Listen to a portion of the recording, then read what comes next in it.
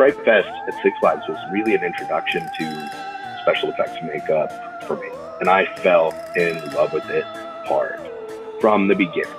For years, I ended up doing kind of different things there. I wrote, directed, and starred in Halloween shows there.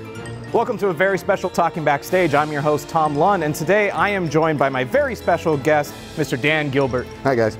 Dan is a special effects makeup artist, and today he's going to turn me into a clown. So make sure you tune in to our episode on Friday to learn more about what Dan does for a living.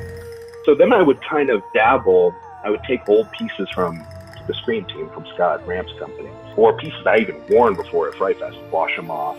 And I started just doing self-application makeups for fun. So he said, yeah, there's this new trade show, Monsterpalooza, and I think you'd be great at our booth doing a demo on yourself.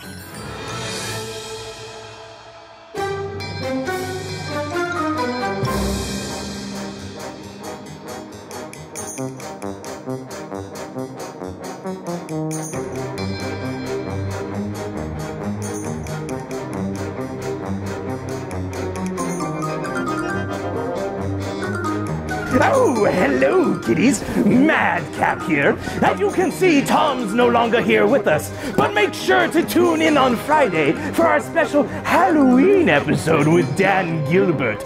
We'll see you on Talking Backstage.